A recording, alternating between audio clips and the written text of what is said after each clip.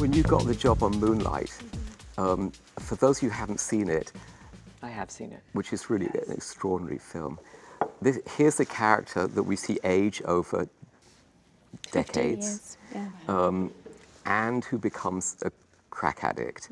And you had 3 days to shoot it. When you took it on, did you think you were going to get longer? Well, yeah, it was never meant to be 3 days. It was because I had issues with visas because I'm British.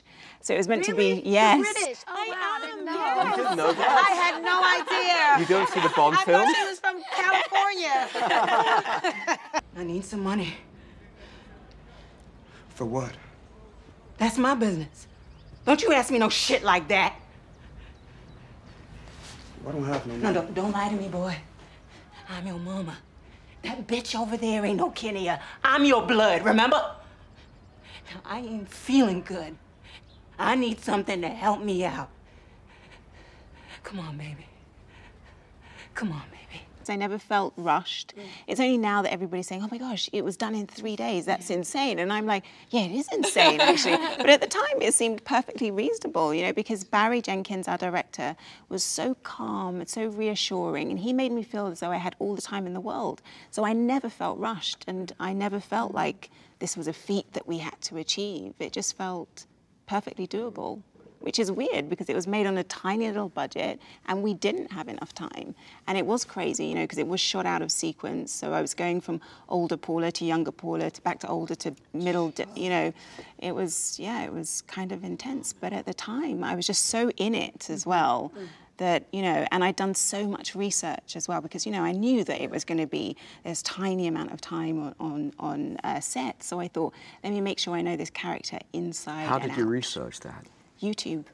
Oh. YouTube, I think, I discovered, it's my first time discovering this, but it's an incredible mine of information. Like, it has everything because you have people with their camera phones who go down into crack dens and record interviews with people, information that you would never be able to get from any other source. So, because obviously, I don't know anything about Miami in the 1980s or what have you, but I felt through these clips that I saw online that I got a real insight into those communities and those people's lives, and that's what helped me. Were you reluctant to play a black woman who's a crack addict? I was, yeah.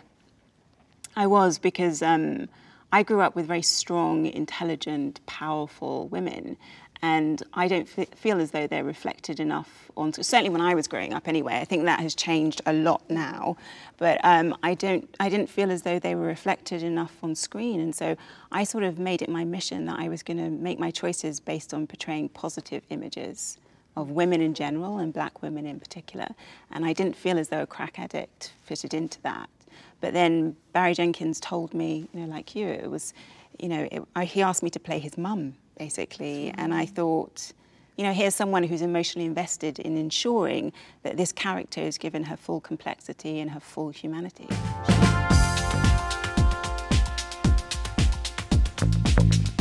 Imagine you have a time capsule. You can put one great performance from a film in there. What would it be? I am obsessed with The Sound of Music. Oh. That is my favorite movie Really? of all time. I'm just going to put it out there. I'm sorry. It's really sad, I'm really cheesy, and I'm really romantic. And that's what I like. So I'm going to put Julie Andrews in there. Because no matter how I'm feeling, she makes me feel better. Is it over for you too, Naomie, when you've done a role? Is playing that character in Moonlight sometimes. over? Yeah, Paula is over. I'm thankfully very relieved not to be in her skin anymore because I think she's racked with a lot of guilt, which isn't a nice place to be. But when I played Winnie Mandela in Long Walk to Freedom, that role stayed with me for months afterwards. I couldn't get her out of my skin at all because it was the experience also of filming that in South Africa, and the legacy of apartheid. It's so real and so present when you're filming there, that it just gets under your skin in a really unpleasant way, actually. And also because Winnie's journey is so much fueled by hatred, because she's been brutalized so much, that it really leaves you in quite a nasty place that I actually had to work very hard to come out from. Hi, I'm Naomie Harris. Thank you so much for watching. For more Roundtables, please subscribe to The Hollywood Reporter.